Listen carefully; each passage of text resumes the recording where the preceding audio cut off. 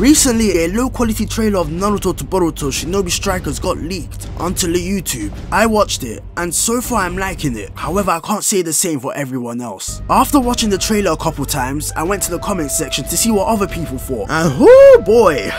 These comments were very saddening. I saw so many damn negative comments. Most of them were bashing on the way the game looks, which is alright, it may not suit their tastes. What pisses me off is that people are calling the game garbage as a whole, based off only the graphics. It's really unfair to be judging a game off of its graphics alone. Haven't you heard the term, don't judge a book by its cover? I personally like the graphics. In the first trailer, they stated that they were going for a different art style. Don't get me wrong, there were a couple of things that I didn't like about the trailer. For example, Sakura was doing work. This bitch never does work. They need to get their facts right. That's not the point though. There were also a lot of good things that could be spotted within the trailer, but a lot of people don't seem to be focused on the positive aspect, and that's why I'm here today. I want to appreciate the trailer because these are new developers. Can we appreciate the fact that Shinobi Strikers has granted the Naruto gaming community one of its longest ever wishes? The community has been asking for wall running to be in the game for the longest time. Both Shinobi Striker trailers showed us that we'll finally be able to do that, and guess what happens? It goes over the audience head. We would like to introduce a feature that has been highly requested by the community: wall running / fighting.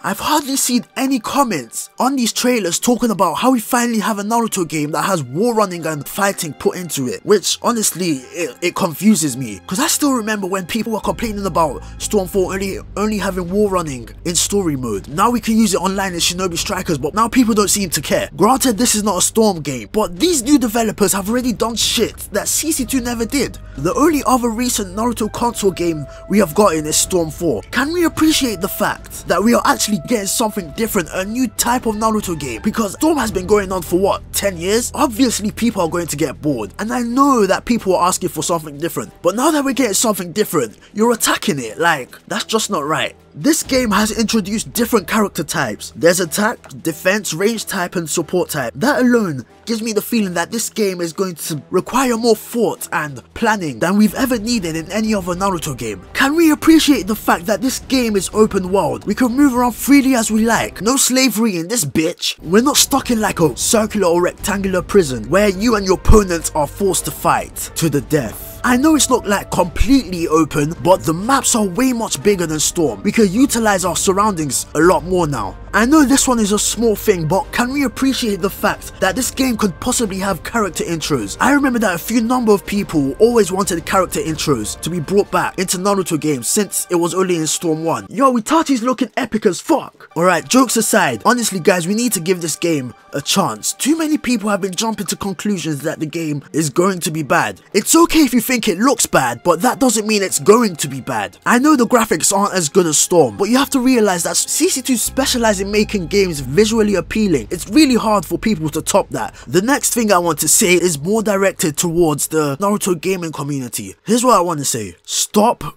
being so damn negative. Honestly, it's really unhealthy for the community. I'm not guaranteeing or saying that the game will be good, because I don't know, and you don't know either. The game hasn't been released yet, so it shouldn't be judged. We need to appreciate the fact that these new developers are taking an innovative approach, something different than we usually get. If the game turns out to be trash, then so be it. But personally, I believe that this game would open a new pathway for Naruto games, rather than us going down the same one that we've been going down for the past 10 years on console. I'm not trying to take a dig at Storm games, because I love Storm games, but it gets to a point where something drags out for too long and it just gets stale. And I'm pretty sure that's how some people feel with Storm right now. There's one more thing I want to talk about: the constant comparison between Dragonball FighterZ and Naruto Shinobi Strikers. These games are completely different. One is a traditional side-to-side fighting game, while the other one is pretty much a 3D team-based game. You don't need to pick a side, you can play both of these games. Honestly, I feel like comparing these two games is very unfair. The reason I'm saying this is because Dragonball FighterZ is being developed by Arc System, a company who already already has loads of experience in creating 2 or 2.5D fighting games. They'll already have a basis as to what will work for their game and what to improve. On the other hand, Shinobi Striker is being developed by a completely new team, a group of developers who have not really created this type of game before. There are obviously going to be flaws, and it's up to us, the community, to spot those flaws and send feedback to them so they can improve on the game constantly. When it releases, well, I hope they improve on it constantly since it's an